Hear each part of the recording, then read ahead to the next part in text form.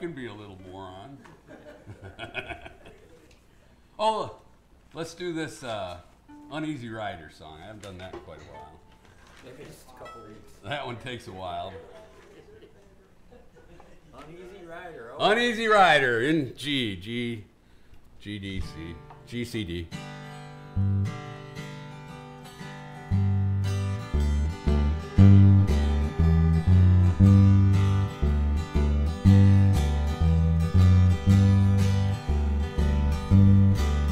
I was taking a trip out to L.A., tooling along in my Chevrolet, looking out the window and digging on the radio.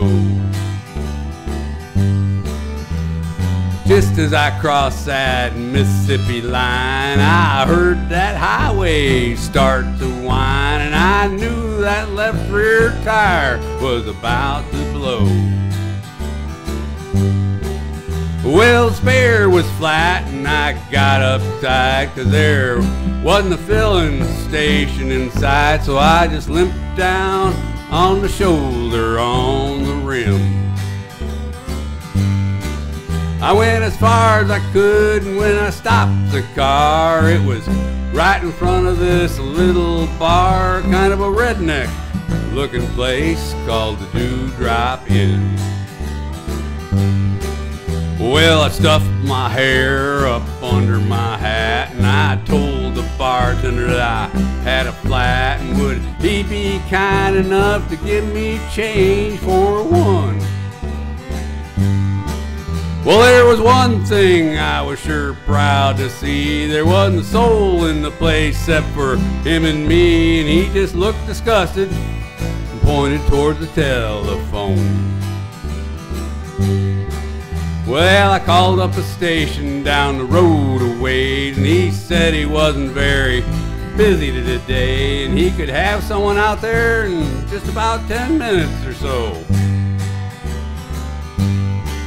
He said, now you just stay right where you're at, and I didn't bother to tell the darn fool that I sure as heck didn't have anywhere else to go. Well, I just ordered up a beer and sat down at the bar when some guy walks in and said, who owns this car with the peace sign, the mag wheels, and the 4 on the floor? Well, he looked at me and I dang near died, and I decided that I'd just wait outside. So I laid $1 on the bar and headed for the door.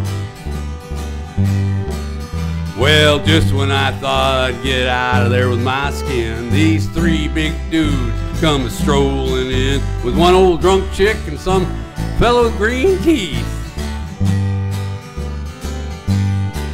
And I was almost to the door when the biggest one said, you tip your hat to this lady, son. And when I did, all that hair fell out from underneath.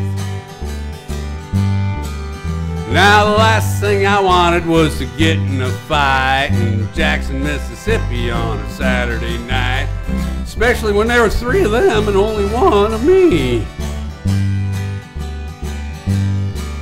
Well, they all started laughing and I felt kind of sick, and I knew I better think of something pretty quick, so I reached out and kicked old Green Teeth right in the knee. Well, he let out a yell and curl your hair, but before he could move, I grabbed me a chair and said, watch him, boys, 'cause he's a thoroughly dangerous man. You may not know it, but this man's a spy. He's an undercover agent for the FBI. He's been sent down here to infiltrate the Ku Klux Klan.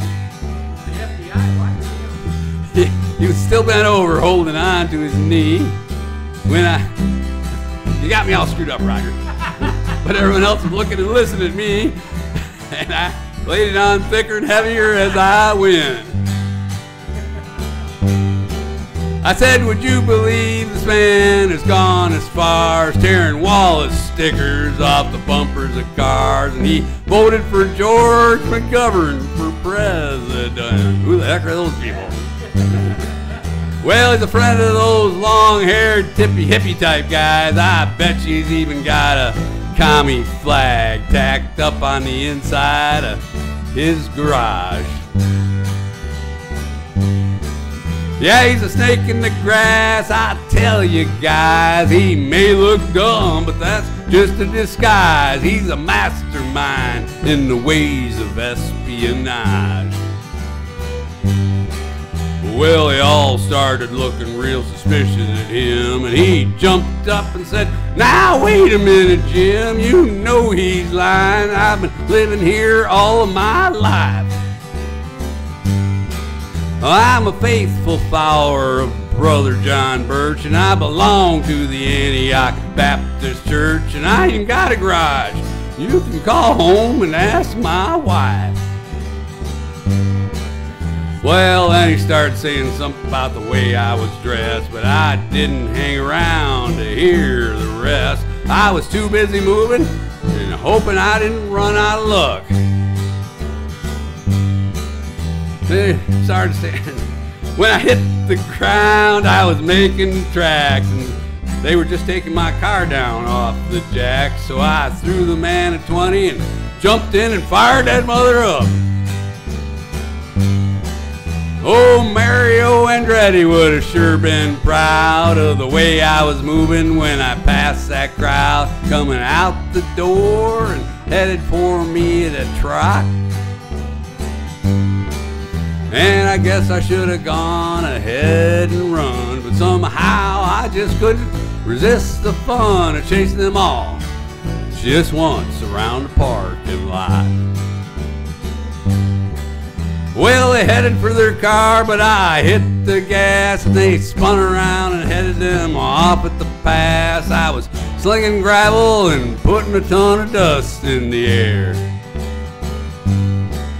And when I hit the road, I was really wheeling, had gravel flying and rubber squealing, and I didn't slow down until I was almost to Arkansas. Well, I think I'm gonna reroute my trip. I wonder if anybody'd think I flipped if I went to LA via Omaha. Thank you.